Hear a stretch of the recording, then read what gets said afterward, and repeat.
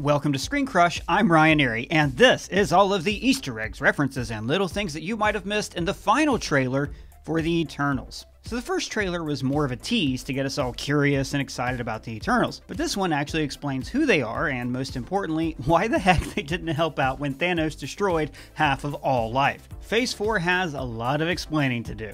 We're not here to talk about the Avengers. Oh no? No.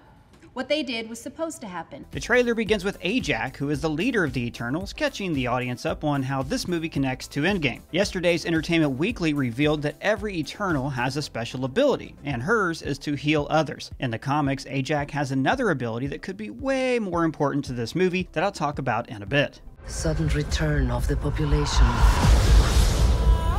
provided the necessary energy for the emergence to begin.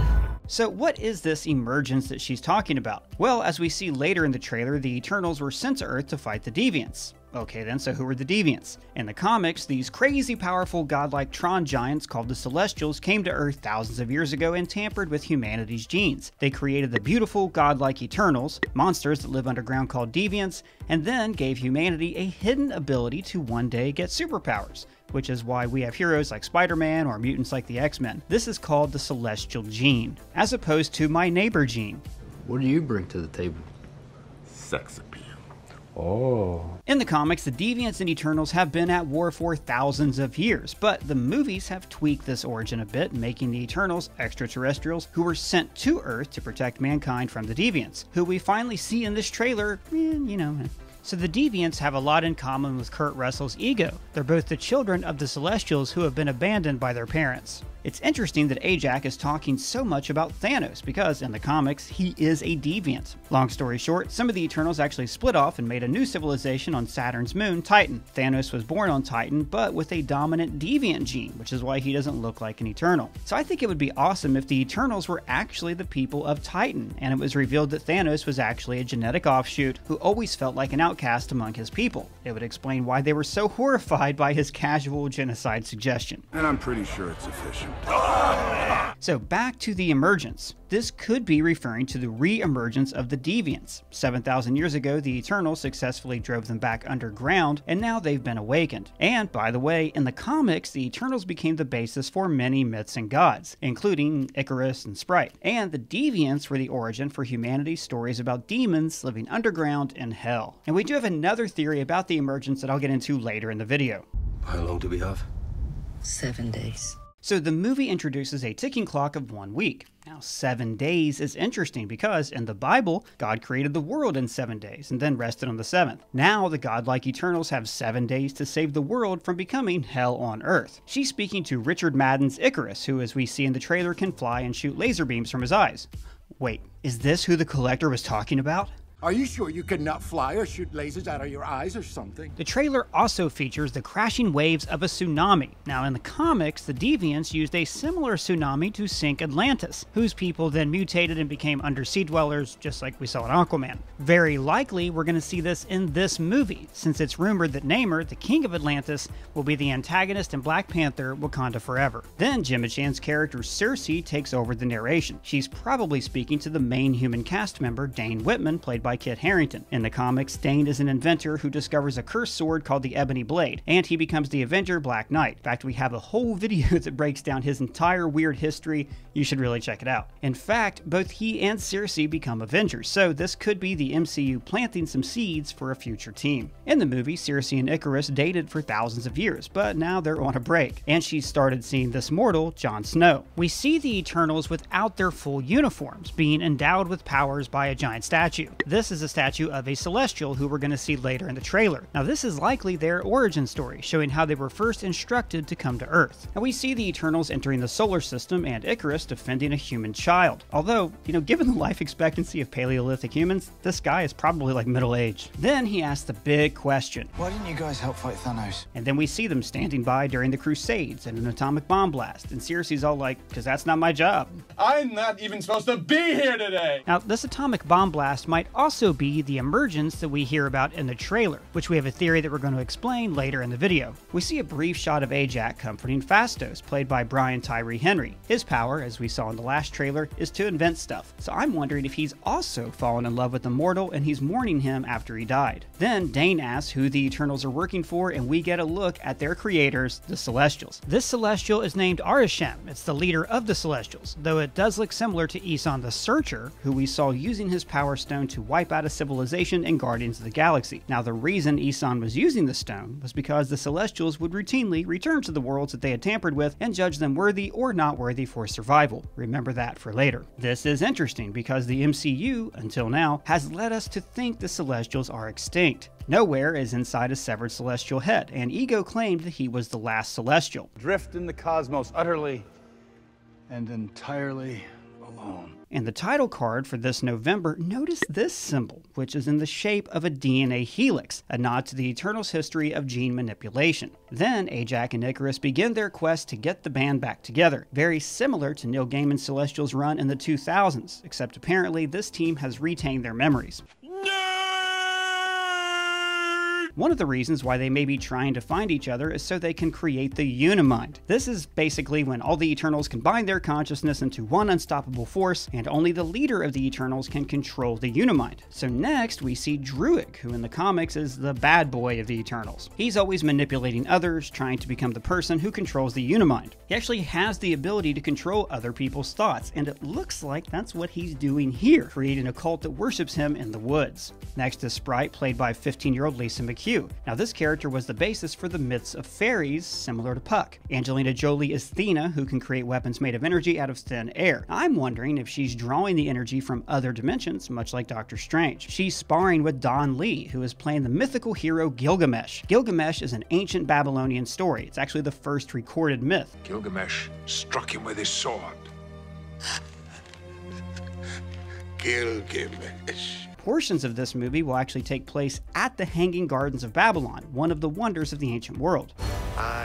And then we see Kamal Nanjiani's King Go, who has become a Bollywood star. Next we see a volcano erupting with crackling energy, and I think this is the emergence. Sprite says, "This is what the end of the world looks like," indicating that this is the return of the Deviants. But notice that she's wearing her Eternal suit, not her human clothes. This also looks like the area where they first arrived. So I'm guessing that the Eternals' journey begins and ends on this same hill, where they originally drove the Deviants back into the Earth. You know what's never saved the planet? Your sarcasm. So here we've returned to the Eternal ship and the collection of Makari. She's the basis for the Greek god Mercury. Her powers are super speed, and she's played by deaf actress Lauren Ridloff. Now she's the Eternal who really didn't bother hanging out on Earth with the humans, instead preferring to swipe their stuff and read all of their books. We're probably going to have a lot of fun with this, seeing like ancient missing artifacts, like, I don't know, like the arms of the Venus de Milo and stuff. And then we see the Eternals, mostly reunited, raising their ship from the Earth.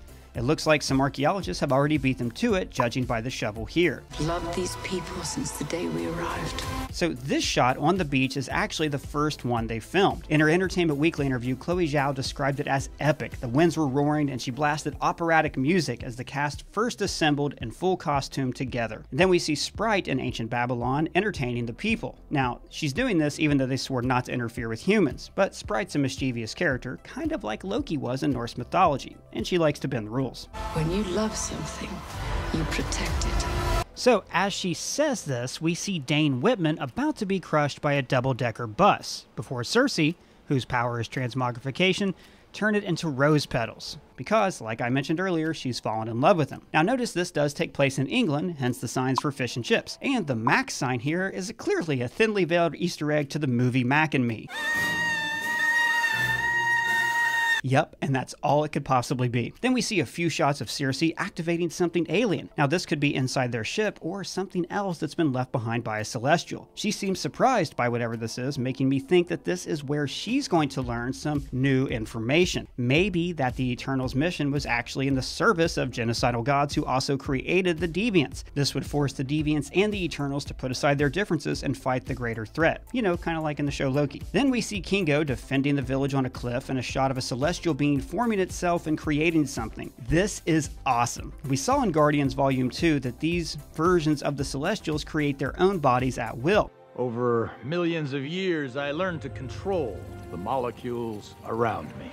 This Celestial might be creating an entire planet, or maybe the Eternals themselves. This Celestial is most likely Jemiah, known as the Analyzer, and it's looking like Sersei is having a vision of this, watching her creators do something that will cause the Eternals to turn against them. Then we see a few shots of the Eternals using their powers, which are all based around these geometric energy shapes, just like how their creator, Jack Kirby, drew them. And then we see that it's actually been a Deviant narrating. You can't protect any of them. Okay, so there's a few things to unpack here. First of all, maybe he's talking about the Celestials and not the humans, like the Deviants are planning to rebel against their creators. It's also interesting that he's holding her in this sort of lover's pose and that she's under an enchantment. In the comics, Thena actually falls in love with the Deviant scientist, Zygo. I guess? Zygo? Sure. And she also fell in love with a deviant leader named Crow, so she could be the key to linking these two societies together for some kind of mutual benefit. Then we see a few action scenes in modern day of Icarus fighting the Deviants. Now these shots look like they take place in the woods where the Druid cult lives. Now normally I would guess that Druid was in league with the Deviants since he's pulled this before in the comics, but we also see him with the group later on, so this could just be a Deviant attack. Then we cut to Sersei and Icarus visiting Phastos' safe house. Notice how you can see a paper machine that he's tinkering with right beside this chessboard, and there's also one of those adult coloring books with some colored pencils right beside a PlayStation controller. So do you think there's any chance that a Sony cross promotion will happen here, like Phastos will be playing a Spider-Man game and they show up at his house? Is milk any good?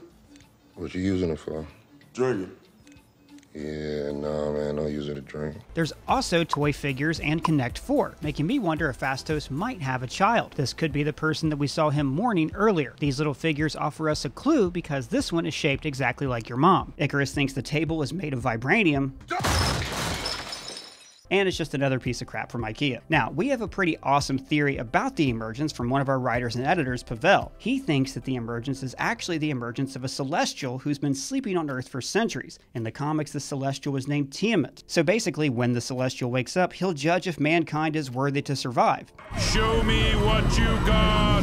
And if not, well, you know. Disqualified! So the Deviants might be trying to awaken the Celestials so they can be judged as the most worthy race on Earth, and the Celestials will wipe out all of humankind. In the comics, Ajak is the only being with the ability to speak to Celestials, so this could come into play here. She might have to make an impassioned defense of humanity to save the world. Do you think that's likely, or do you think the Eternals and the Deviants are going to join forces? Let me know in the comments below or at me on Twitter. And if it's your first time here, please subscribe. For Screen Crush, I'm Ryan Arey.